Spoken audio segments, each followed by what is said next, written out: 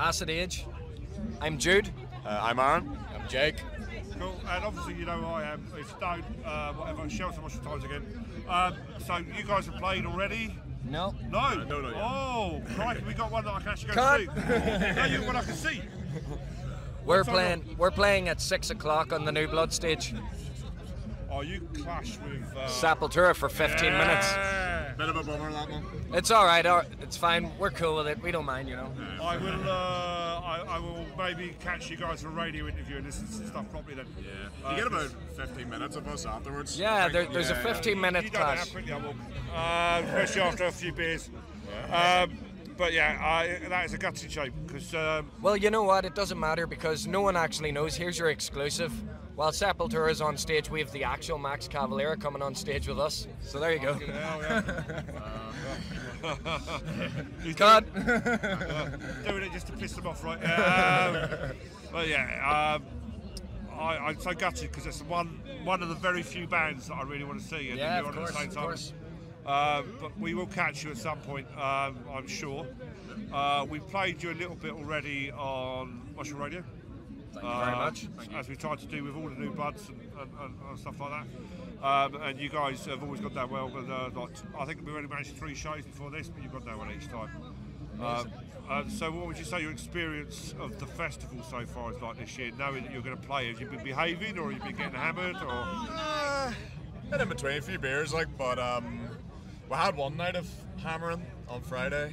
Friday night we done everything we said we wouldn't do, and then yesterday it was all about the hustle and just letting people know that we're playing, what time we're playing, where we're playing, and then today's been very much the same. Talking to you guys, so like it's been busy, but what an amazing weekend! Such a lovely festival, isn't it? Unbelievable. And, have you met anybody? Any other bands like that? Any bigger bands? That Yeah, something awesome happened to me. So I'm a massive fan of Chris Broderick, the guitar player, because he played with Megadeth, and obviously he's In Flames now.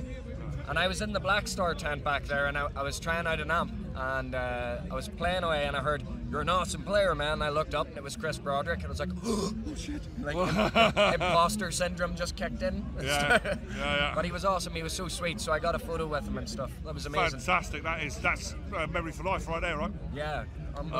That's what it's about. Did you see that set? Yeah, I did. They were awesome. They were fucking very good. Yeah. Some incredible bands this weekend. Yeah. Absolutely amazing. Who's the favourite so far? Abbott. Abbott? Love them, man. Triptychon. Yeah. Sacred Reich. Right, so I wanted to see Sacred Reich, but I got stuck here. Absolutely gutted.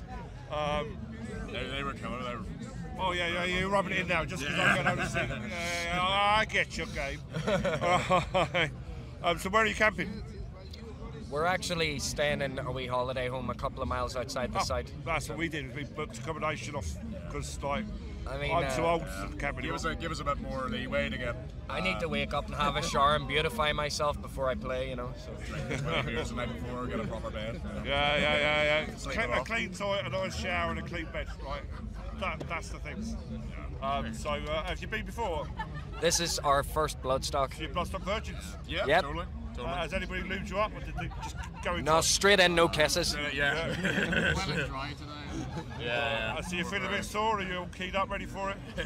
Oh, well, we're looking forward to playing now, so, the lube's on everyone else. Beer or water? Red Bull. Yeah, it's necessary at this rate. Okay. Water, beer. And did you... I would absolutely strongly recommend the official Bloodstock Vanilla Latte. I've drank about 1,000 of them. They're incredible.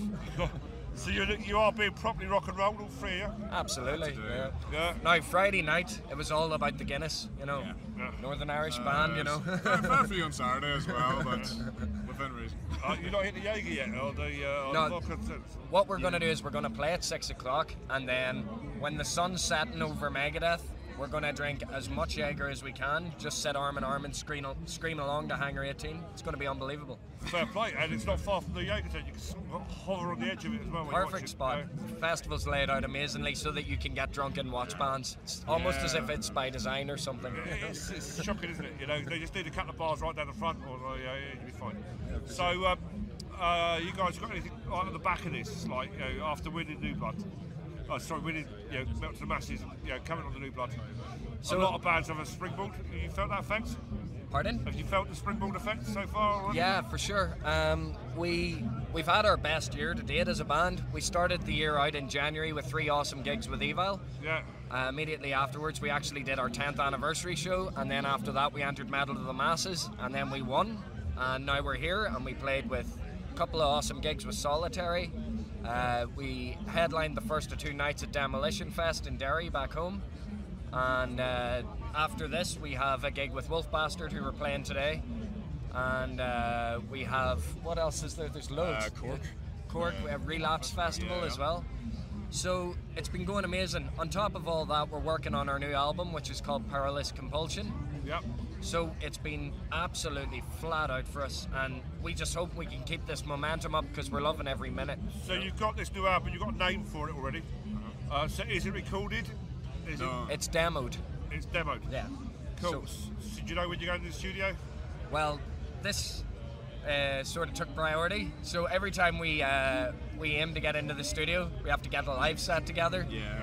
So there's a wee window now between the next gig and the Wolf Bastard gig, which is at the end of the year. I think it's November. So we're going to hopefully get some recording done then. At least get into the studio and shake some hands, Yeah, it needs to be done. And excuse my ignorance, because I haven't seen you guys yet. How many of you in the band? Is it just you 3? Or it's us 3, we're a trio. You're a trio. And who sits on the pots and pans then? I'm on the pots and pans. You kind of had that look. Yeah. To be fair. Glad, man. Yeah. So you can get drunk, right? You just have to hit things hard. I know. I'll go by your advice, man. Yeah. I See know how it's we more go. complicated than that. Yeah. But no. So how long have you been together? 10 years this year. So it's an anniversary year, and you're getting all of this. Isn't it amazing? It's like a testimony to the whole longevity thing and just persistence, Has the lineup stayed the same, or is you? No, we've had a few different lineups, but this is our most solid lineup. We're this way since 2018 now. Yeah. I've been here about 7 years, 8 years. You're here since something like that. 2016. Yeah. And yourself? Yeah, since day one. We did. We were a 6-piece at one point. Yeah. And that's how much it's changed, Yeah, we trimmed down in 2018, and now all of us fit in a car. It's amazing. Yeah. With your equipment? Yeah. Fucking hell, that's so better. So Jake drives a really nice Mercedes estate because he's an executive. You see, he's an executive bass player, executive Jake Martin, and he hauls our ass around. Aaron gets drunk, and I usually just talk the leg of people. So we all have our rules, I guess. Way to be, it makes it easier as an interviewer if you've got someone that will talk the leg off people, because you can just let them go. Definitely. Yeah. All right. Well, any more in the UK down south? Any gigs like that I can be looking out for? Being a southerner. We don't really have any. We've nothing more in England, but we're planning to get over next year. After the album's out, we want to do a run of UK dates. Okay. So we're in talks Once with. the album comes out as well, make sure you stay in touch. will. Make sure you get the album over to us for review. Yeah. And let us know when we can do some airplay and stuff like that as well. And we'll help you push the shit out of that, yeah? That would be amazing. Thank you so much. Yeah, no worries at all. I may see if I can manage to catch a little bit of your set, if I can. Yeah, I've been energetic enough to get across. Yeah. You know what? If you catch the last song, you've basically seen us climax, and it's all about that free lube.